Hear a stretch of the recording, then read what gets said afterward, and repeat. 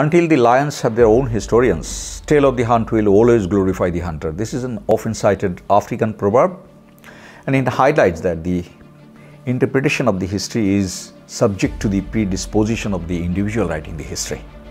And the Battle of Plassey is no exception. Was it the British prowess that earned them such a decisive victory in the Battle of Plassey, or just a British storyline to gloss over the murky role they played here in India? That's a huge question and will continue to evoke debates, leaving enough room for our critical mind to think over the events. I shall try to focus on some of these captivating issues in today's talk. As usual, this is General Sarwar and you are watching Sarwar's Chronicle.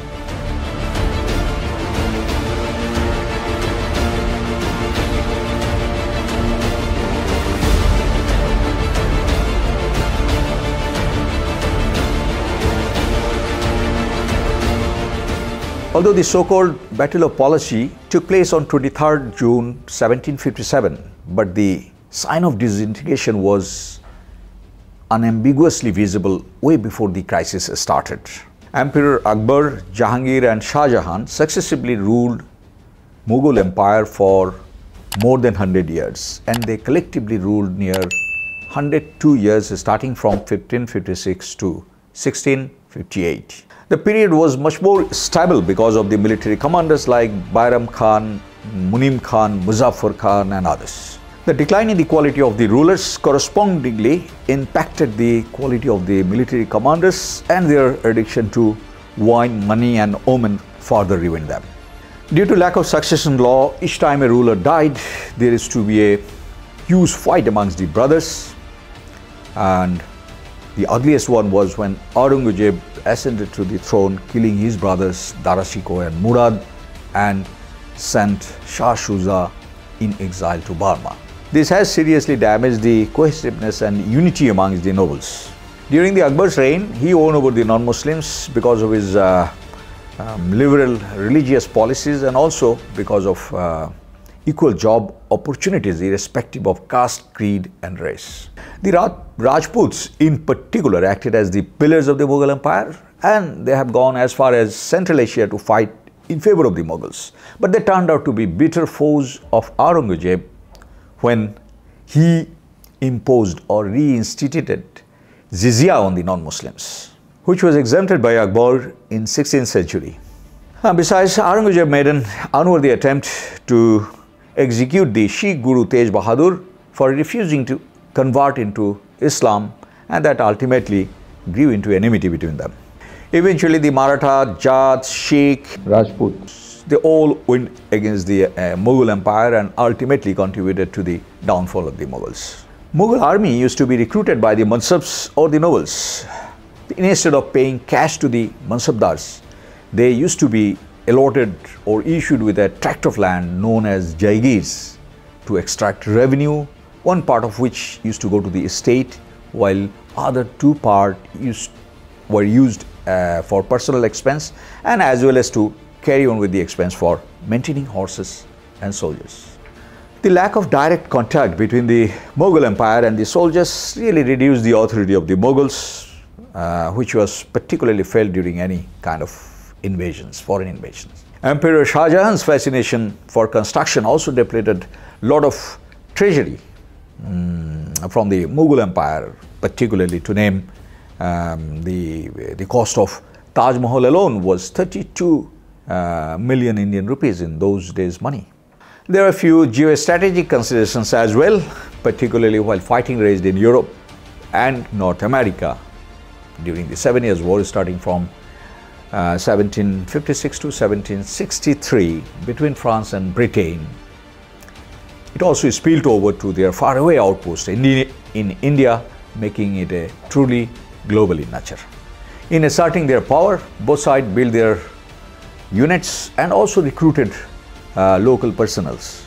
Particularly, the government of Madras became impassioned because of the return of the armaments taken by Admiral Watson and Lieutenant Colonel Clive in view of likely French attack. French Governor General Joseph Dupleix was getting increasingly close to the Nawab's court in Murshidabad. That made the British a bit nervous. So the British they had something in mind as far as deciding upon the fate of the Bengal province. Now let us look at some of the obvious reasons, particularly the attack by Nawab Siraj-ud-Dowla at Fort William was the most important reason, besides the misuse of export trade permit issued to the East India Company was being misused, and that caused huge revenue loss to the Bengal state. Construction of fortification with mounted guns at Fort William was also another very serious reason.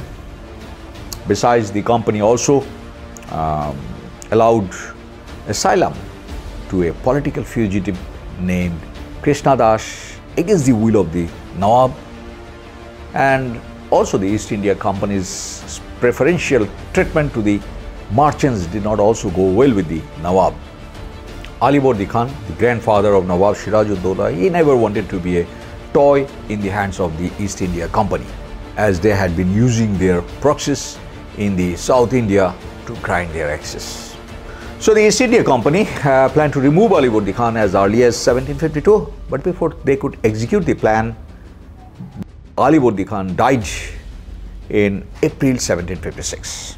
But before the death of the Nawab, he nominated Nawab Siraj-ud-Dowla, the son of his youngest daughter, Amina Begum, as the next Nawab. But Nawab's eldest daughter, Ghoshri Begum, had something else in her mind. She was planning to enthrone Shaukat Jung, the son of her second sister, Maimuna Begum, as the new Nawab. As Shiraz ascended to the throne, jeopardizing the desire of Ghoshri Begum, she instantly shook hand with Nawab's commander-in-chief, Mir Jafar, who himself was nursing the ambition of becoming Nawab himself. When Nawab demanded 30 million rupees as tribute from the bankers and was returned, that really caused a strained relation between the Nawab and the merchants group. Around the same time, the message of fortification in Fort William came into the knowledge of the Nawab. So furious Nawab attacked Fort William on 20th June 1756 and defeated the East India Company and also confined many, and it's learned that 123 out of 146 died out of suffocation, and this particular event is known as Black Hole Incident, and especially the British writers, they termed this use as Black Hole Incident and used it as a rightful cause to take the revenge against the Bengalis. When the news of Calcutta attack reached the Madras, the Admiral Watson and particularly Lieutenant Colonel Lord Clive, they were sent with reinforcement. They joined with as many as 4 ships, and ultimately by February 1757 they were able to take over Calcutta.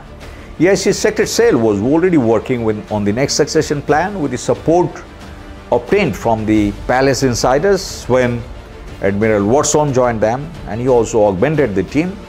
As the East India Company focused their attention to French posts at Chandarnagar, the French elements there got alarmed, and before they could bring in any reinforcement, the East India Company dislodged Chandarnagar by March 1757.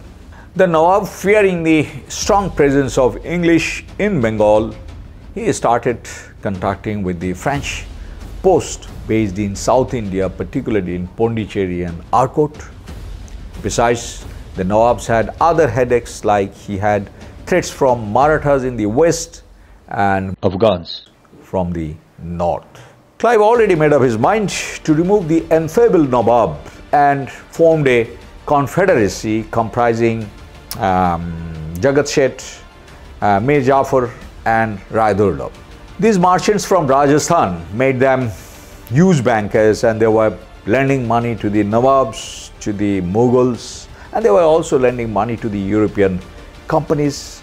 It is recorded that 3 out of every 4 rupees collected on account of revenue used to straightway go to these merchants, as against the advance they have already made to the Nawabs. They played the kind of role played by the Rothschild family during the Napoleonic War by financing the British during their wars in paying the subsidies remitted to their allies.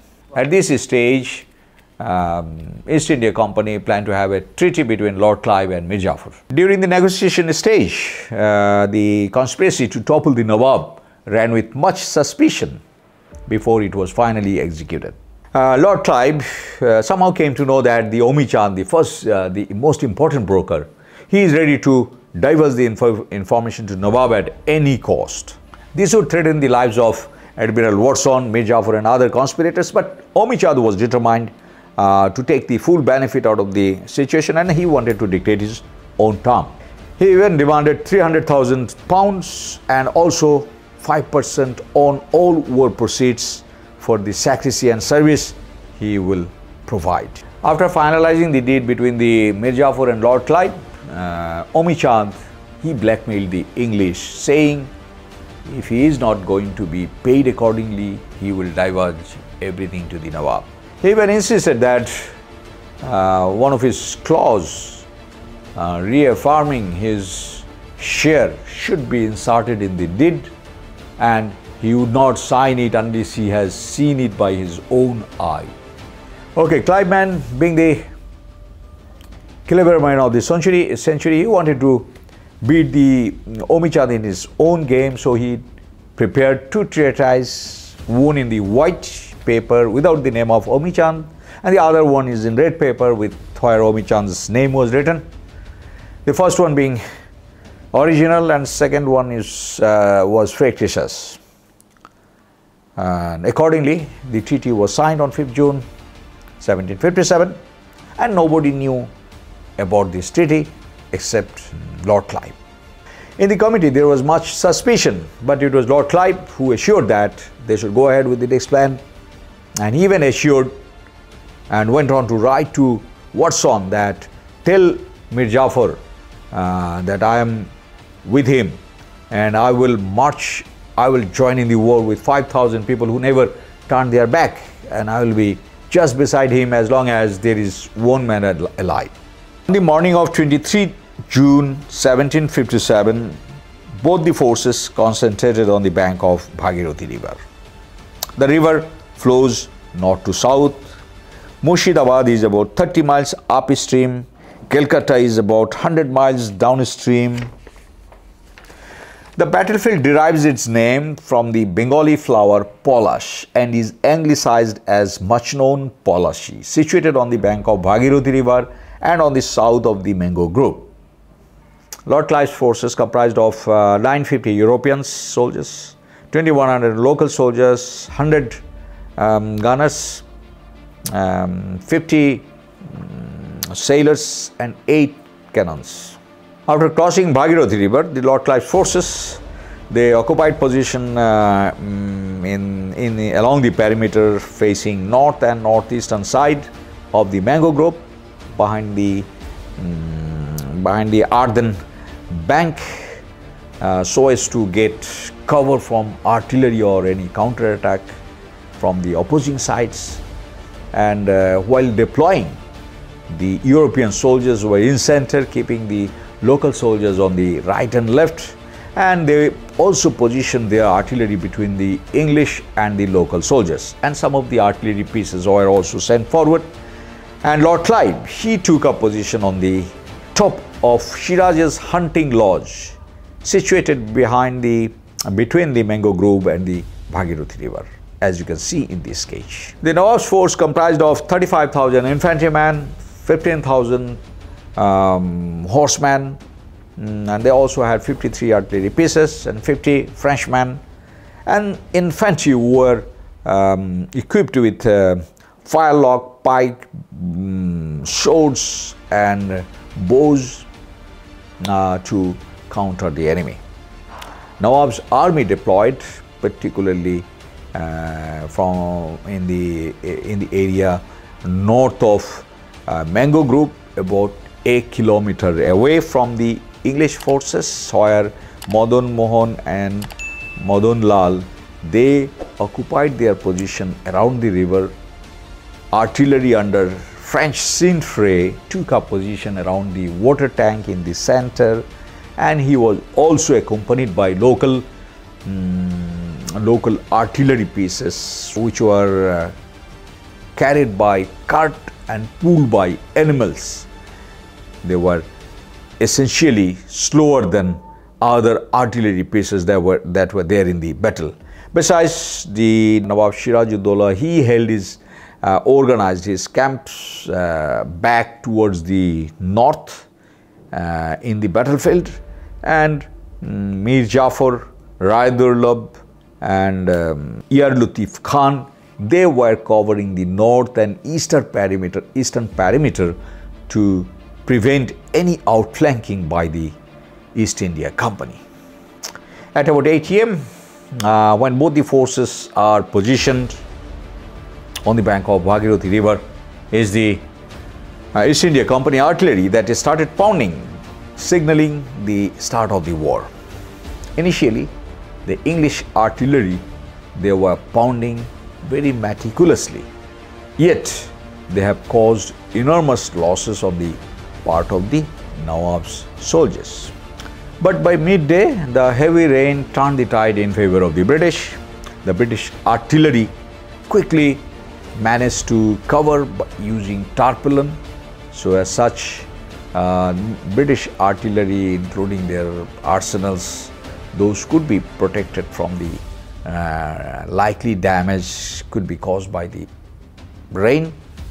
On the contrary, there had been no such arrangement in the Nawab's camp.